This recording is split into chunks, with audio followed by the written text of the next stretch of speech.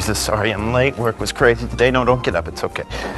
Yeah, just got a little bit behind. People were being crazy, you know. That's no problem, Chuck. I'm just glad. I'm glad I made it too. Listen, let's get down to business. I have a lot of work here. A lot of requests. First things first, pastor and his wife are at a conference. Keep them safe. Not a fan of the assistant pastor. The less he preaches, the better. What else? Ralph, his wife, is getting a tattoo removed. It's a stupid college party way back when. You know how those things go. It's in a real painful spot. I'm not a fan of football here, but my friend is. And if I could have 2 tickets to take him to show him how cool I am so he'd be my friend some more, that'd be great. My dog Nibbles has a gimp leg. Jiminy crickets. You know, now that I'm thinking, I could use a new jacket. I'm getting fuzzies all in this one. Please bless my sister, my mother, my father.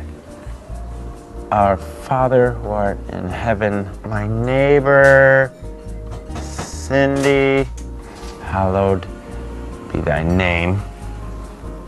Can you sort of train my church to clap on 2 and 4, please? 1 and 3, this is not disco, people. This is serving the Lord. The guy who brings in my shopping cart from the thing, something I can do to get a raise. Can you read what I wrote here? I think I was dreaming. Bless the Secretary of State, the Secretary of Agriculture, the Secretary of Secretaries. Bless their secretaries. Thy kingdom come. And that's what bothers me about my mother.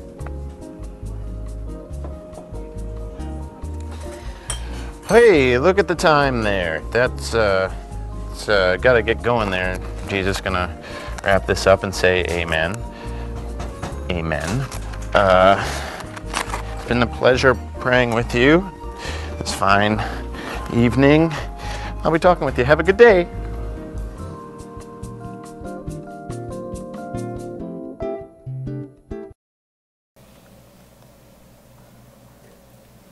Some of us pray like the guy in the video, right? I mean, he's kind of talking out loud to Jesus as he's sitting at a table at a coffee shop. But we kind of, mumble, and we think about 19 other things that should be going on. And we start, kind of coming up with things to pray for because we're kind of running out of things to pray for. So that's when we start praying, for our dog and kind of random things. That is sadly funny because it's so true in how we often pray. In fact, let me suggest that to most people, God is not a personal being. He is an idea.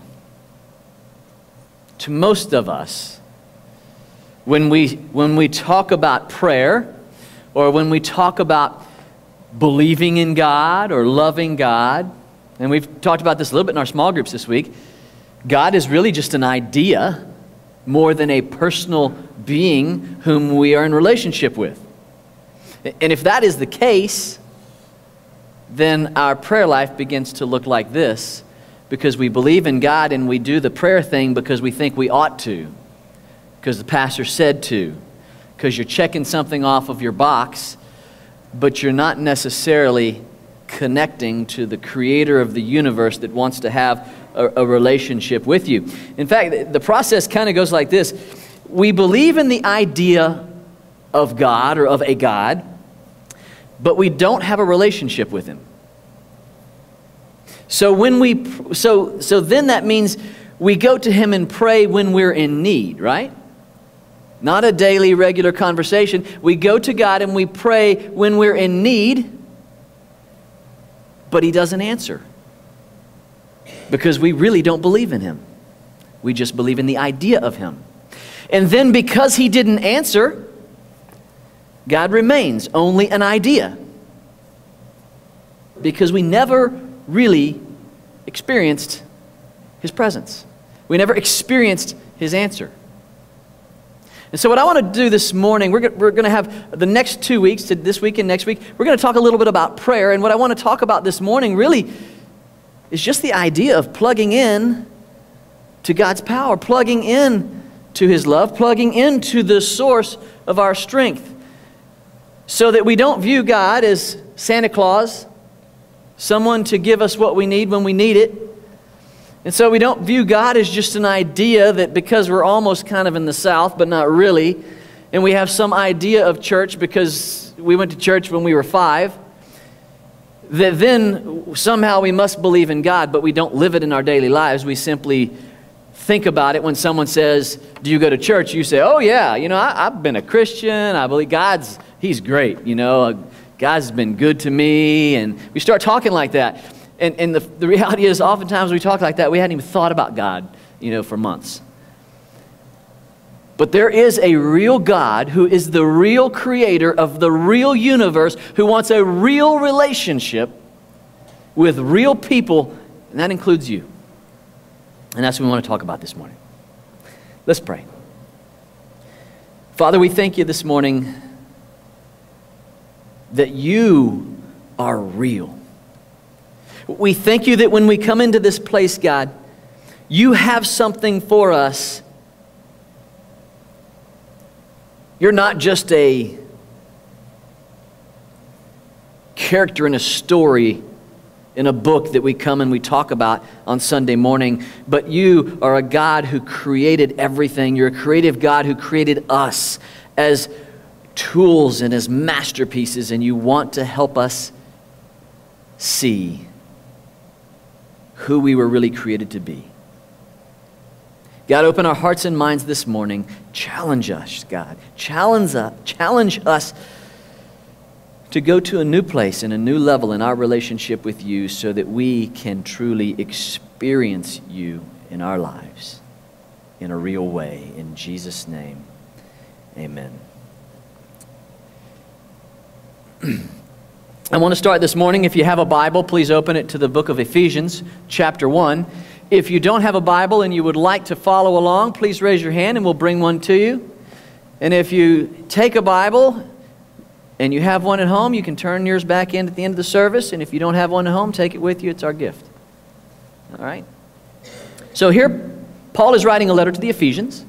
And he's, in this particular letter, it's almost less instructional, like, hey, don't do these things and don't do these things.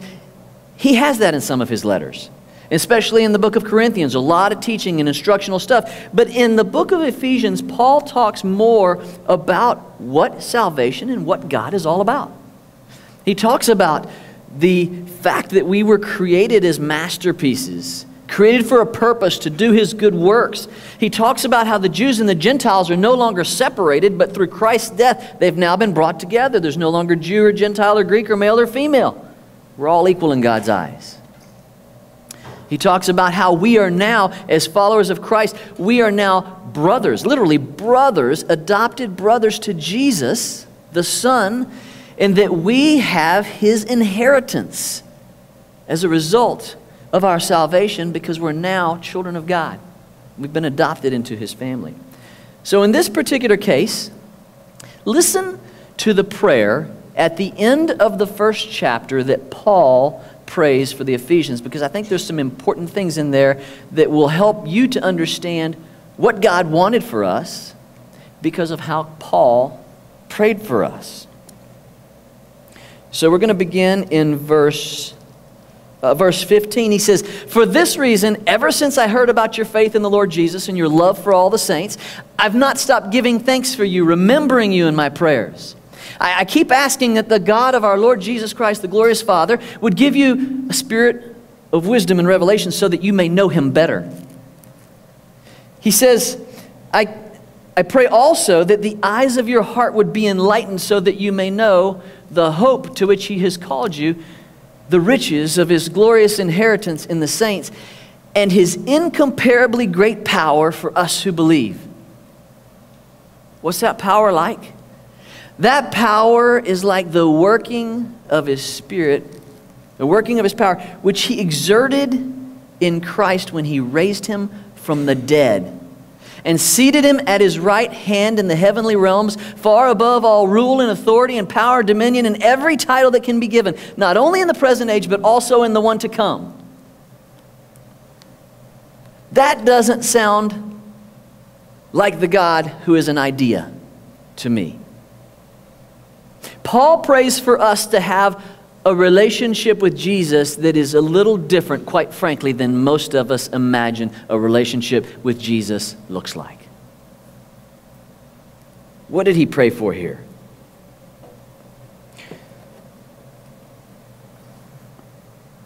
In verse 17, he wants us to know him better. Paul prays that we would have that spirit of wisdom and revelation so that we would know God better. Most of us, guys, most of us don't think of our relationship with God as us knowing him like we know a person, like we know our spouse, like we know our friends, like we know our parents. But Paul says he prays that we would have God's Spirit in our lives so that we would know him. Not just know about him, but know him better. In verse 18, he talks about the hope to which we were called. And he says that hope is the riches of his inheritance in the saints or among God's people. What does that mean? It doesn't mean that God created everything wonderful in the universe and because we were born here on this planet, we get to have all this good stuff. No, what it says is that when we follow Jesus, when we're accepting his salvation, we're adopted into his family, we have the inheritance of the riches of God. It's now our inheritance.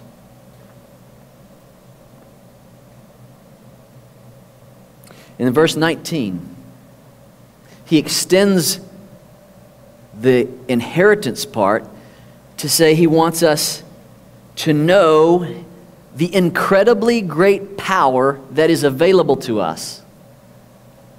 And how does he describe the power? This may be one of my favorite portions in all of Scripture. How does he describe the power? It is like the working of his mighty strength. Okay, this is God. He created the universe. So when it says mighty strength, we're not talking about a guy in the Olympic Games who's lifting a bar, because he's got a lot of strength. This is different. He lifts planets and black holes, not barbells, okay? His mighty strength is big.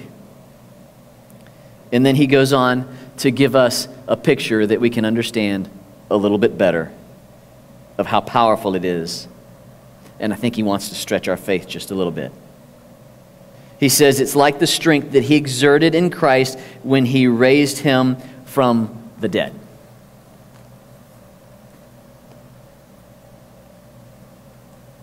I suggest that most of you here today say you believe in the power of a supernatural God. But we're practical atheists. We say we believe it, but few of us really believe that we have available to us the power that God used to raise Jesus from the dead.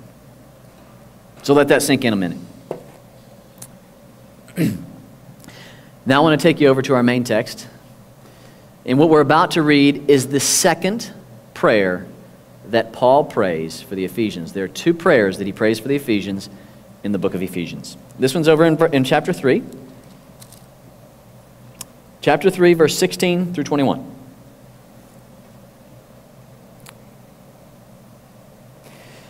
And I pray that out of his glorious riches, sound familiar? Glorious riches? Out of his glorious riches he may strengthen you with power. Power again, sound familiar? With power, he may strengthen you with power through his Spirit in your inner being, so that Christ may dwell in your hearts through faith. And I pray that you, each of you individually, being rooted and established in love, now, he says, together. I pray that you individually, together, with all of the other believers, all the saints, you may have power together with all the saints to grasp how wide and long and high and deep is the love of Christ. And to know this love that surpasses knowledge, that you may be filled to the full measure with all the fullness of God. Now to him who is able to do immeasurably more than all we ask or imagine, according to his power that is at work within us, to him be the glory in the church and in Christ Jesus throughout all generations, forever and ever. Amen. We can close the doxology there. When we look at this second prayer, we see I think there are two primary things that we see in the text. He talks about a special kind of power, and he talks about a special kind of love. And I think Paul prays this for the Ephesians. Why? Because he knows they don't get this. And it gets penned. God makes sure it ends up in his holy book as his word. Why? Because he knows we probably don't get this. He's talking about power and love. The first one we talk about here is power. And we know what power means, right? Because we just read about it in his first prayer. And so I'm going to call it resurrection power, okay? That's the simplest way I know to describe it so that you can understand how powerful it is. Resurrection power is the power God used to raise Christ from the dead, and it's available to us. The next thing I want to point out here, as he's talking about the concept of power, he's giving us an idea of how we get it. He's giving us an idea of who he wants us to be and how he wants us to live and how it all works. He says, I pray that out of his glorious riches he may strengthen you with power. How? Through his Spirit in your inner being. If you don't have his Spirit, you don't have his power. I pray that you have this power through his Spirit in your inner being, so that Christ may dwell in your heart through faith. One thing I would point out in this, you have to remember that Paul is writing to who? The church, right? The church. And in fact, a little bit more information about this letter. We believe that Paul actually wrote this letter to circulate among multiple churches that he created. So this is it. This is big stuff. He wasn't just writing it as an admonition or a teaching to one church. This was to the churches in the Mediterranean. So here, he says he prays that we would have power through his Spirit in our inner being. That's right here. All right, nothing we can do on the outside. So that Christ may dwell in your hearts through faith. If he's talking to the church, you might say, wait a minute, I thought if I became a believer that Christ was dwelling in my heart. Why is it then that he's talking to believers and saying, I pray that Christ would dwell in your hearts? You see, this is not the only place. There's a number of places in the New Testament where we realize that there is somehow a greater filling of God's Spirit in our life. He is present. His Spirit is present in us. But to the level that we allow his Spirit to work and permeate our lives, we won't actually be full of his Spirit. It doesn't flow out of us. So think about this for a moment. Sometimes we pray to be filled with God's Spirit. I like to think of it like this. Fill me with your Spirit, God, so that it will overflow. Think of a cup. You're pouring the Spirit into that cup. And eventually, it overflows. And what happens to everything around that cup? It gets wet. So if God's Spirit is in your life and you are praying and walking with God, walking in his Spirit, and his Spirit is so full in your life that it begins to overflow, it's going to do what? It's going to touch everything and everyone around you. So there is a difference between being born again into a new life in Christ and having God's Spirit come to reside in you, and then being full of his Spirit as you work out your salvation through prayer and scripture reading and getting to know God. Okay? Here's one of the things that I think is a beautiful picture. The word dwell here, so it says so that Christ can dwell in our hearts through faith. The way this word is worded in the Greek text, and I don't like to go too much into that, but it's actually a little bit more powerful than just dwell. One of the words, the simpler form, really means basically set up a tent, spend the night, you know. This one actually means a little bit more of to make yourself at home, to make this the place where I live, to get comfortable in it. So he wants us to have him in our lives in such a way that he is making himself comfortable in our home, in the home where he dwells in our hearts. So I was, a couple of years ago, it's been too many years, like 8 years ago, I moved into a house in North Carolina where we had an unfinished upstairs, and it was like raw unfinished. It had a floor in it, and that was it.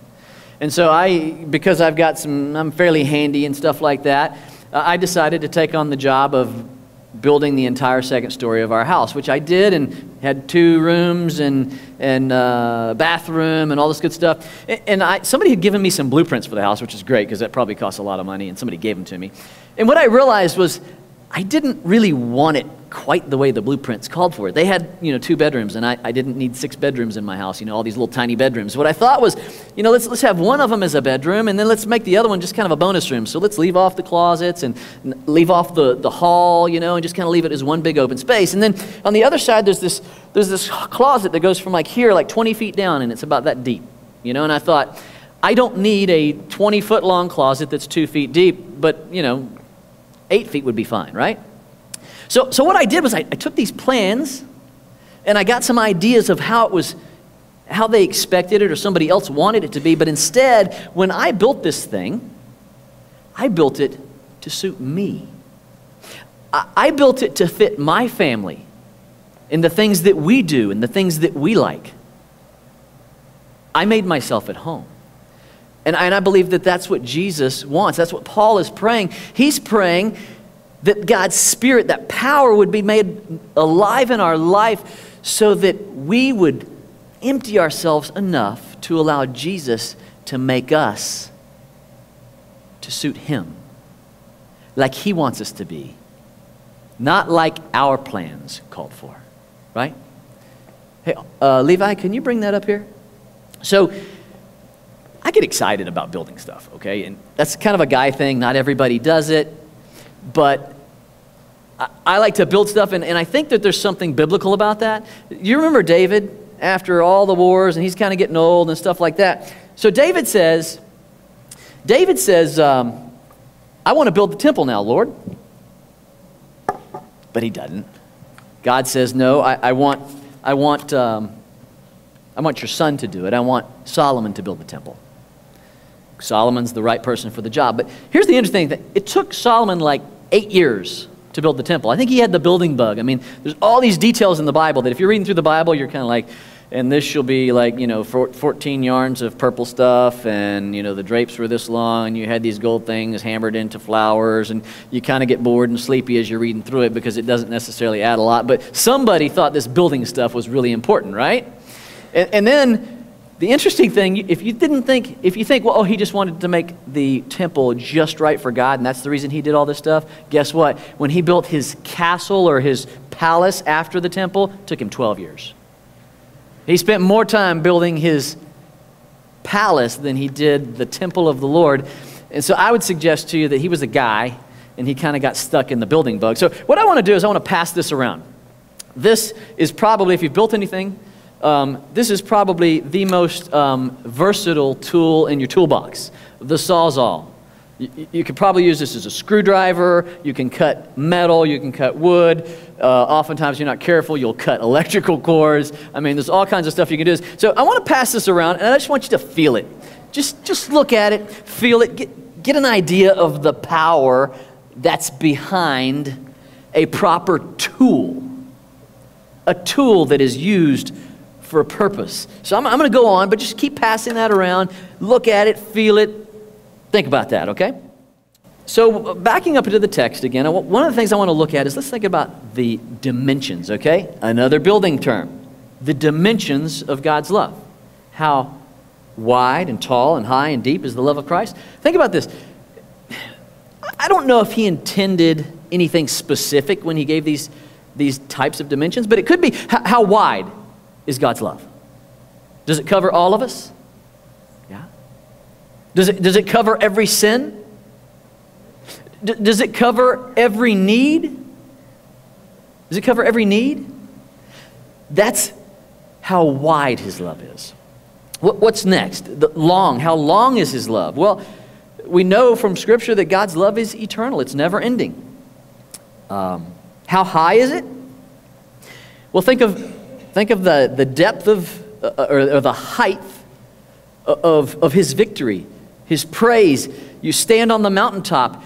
It's as high as the highest heights because God is victorious over everything. And then how deep is it? How deep is God's love? What is the depth?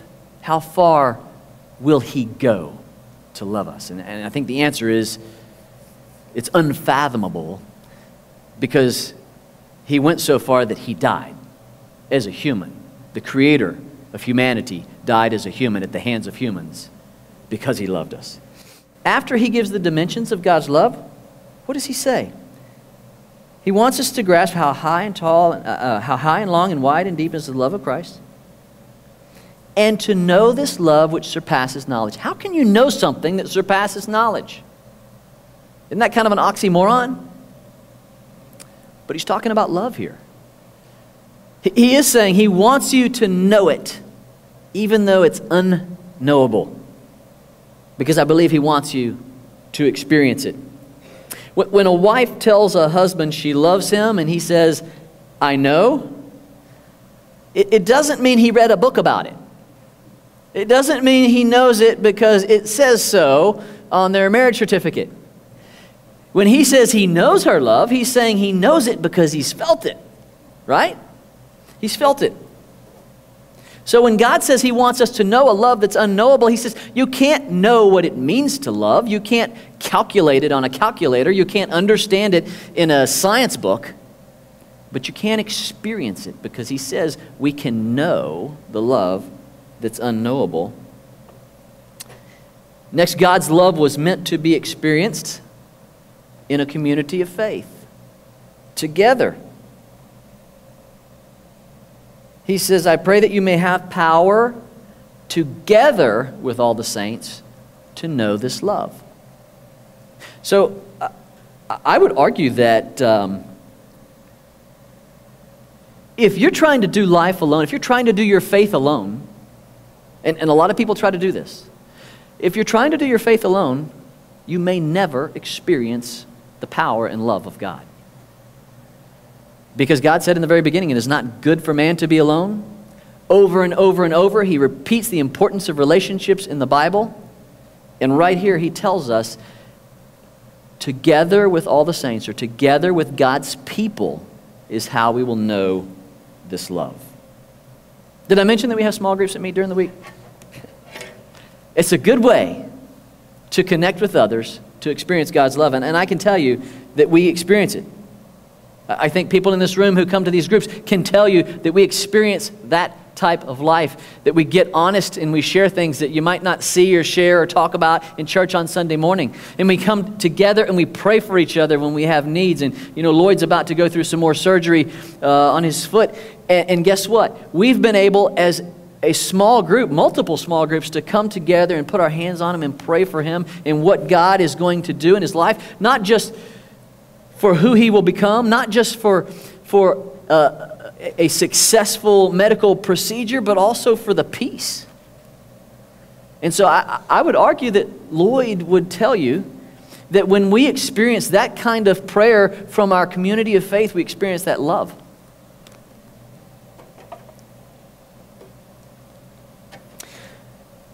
Next, to experience God's love and power is to experience the fullness of God. The very end of verse 19, after it says to know his love that surpasses knowledge, it says that you be. So to know this love, that you may be filled to the measure of all the fullness of God. So if we experience this kind of love and this kind of power by his Spirit dwelling in our hearts through faith, we can experience the fullness of God. Who in here would like to experience the fullness of God? And some of you may or may not raise your hands. Most people raise your hands. But I think the reality is, even people who aren't here, but even people you know who aren't here this morning would probably say, I would give up a lot. I would give up financial freedom. I would give up health. I would give up a lot of things if I knew God's presence with me. If He walked in my room and He spoke to me. If He took me away like Isaiah or like John and transported me from my human body to get a heavenly vision. If I could have that, I would give up a lot. We were created to experience the fullness of God. And while most of us will never experience that, the fullness, the absolute fullness, while most of us may never get quite there, God created that need in us so that we would always long to have His fullness. How many of us really experience that? A lot of people raise their hands, they want to, but how many of us really experience that? Maybe a few hands go up. And maybe we think we should say yes. But most of us are somewhere on the path, but we don't quite get there. And wherever we are on the path, we would like to have more of God's presence in our lives. I know I would. If that path looks like this, I feel like I'm down here, and I want to be over here. And I wish I could skip to here, but there's a lot that has to change in my life. There's a lot of sacrifices I have to make to get there. But oh, wouldn't it be worth it to be in that place? To experience this fullness of God, we must pray.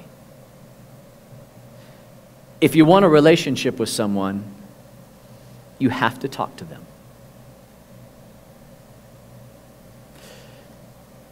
But if you do all the talking, it's not much of a relationship, is it? You remember in the video, I love it at the end, he gets through all his laundry list of stuff, and he says, Jesus starts to speak and respond, and he goes, oh, look at the time. Got to go. That's like our prayers. We give him our laundry list, our to-do list, and then we've got to run. Do we not? Finally, now to Him who is able to do immeasurably more than all we ask or imagine.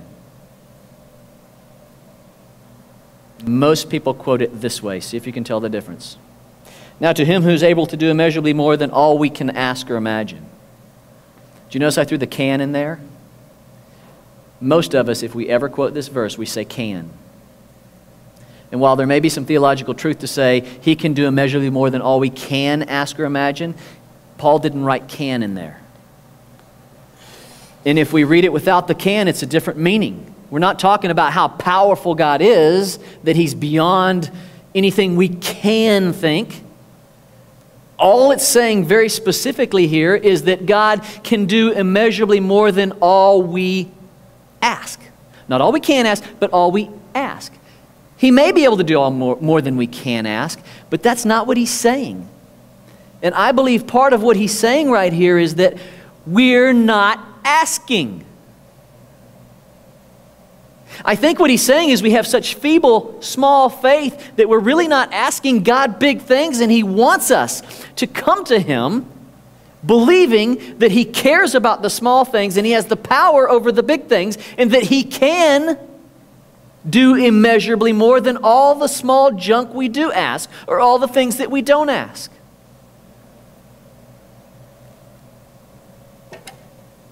So, I challenge you to ask. James 4, second part of verse 2 and 3 says, you have not because you ask not. And when you ask and do not receive, it's because you ask with wrong motives, that you may spend all you get on yourself. God says ask. I'll do more than all the stuff you ask if you'll just ask and ask with right motives. So where's my tool here? I want to drive this home just a little bit. Austin, if you come up here, I need some help.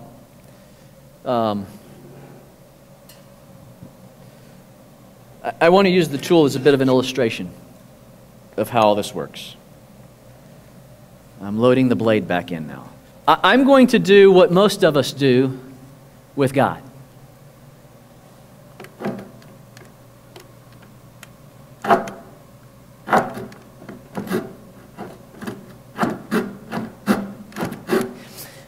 If I keep going, I will make progress. But God said He had power for us. And if we will plug in to the power source, and man, I hope this thing's charged or this is going to really go bad. If we will plug into the power source, He offers us great power to do His work. That could have worked a whole lot better. Oops. I charged it overnight and it seemed to not work. All right, you can take that away. Was there 2 batteries in the car? Oh, go get the other one, Austin. So, I did charge one overnight. That could have been stronger illustration if the power had really worked, but maybe the illustration works better that way. Maybe even when we really try to tap in to His power, we only do it as much as is comfortable. And so sometimes we work on it on our own without His power. And sometimes we find that there's a little bit of power, but God wants something so much more. He wants to do immeasurably more than we ask or imagine. Let's pray. Father, thank You this morning that we have the power available to us if we will only seek You in prayer. God, as we leave this place, I pray that each person here would be challenged. If nothing else came through this morning, I pray, God, that we would be challenged to live a different life that has love in it that we do not experience, and that most of the time we don't even realize is possible. And that there is power available to us if we will just connect with You and spend time in our relationship with You. That we will seek it and we'll seek to use it for Your glory. In Jesus' name, amen. All right, let's see if this works. Let's see if I actually did it right.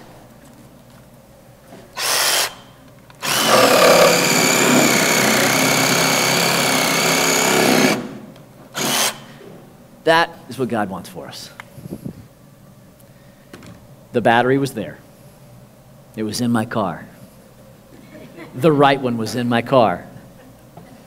But you know what? It didn't do me any good in my car, did it? God says we have the power that He used to raise Christ from the dead available to us. But unless we use it, unless we plug into it, it doesn't help us.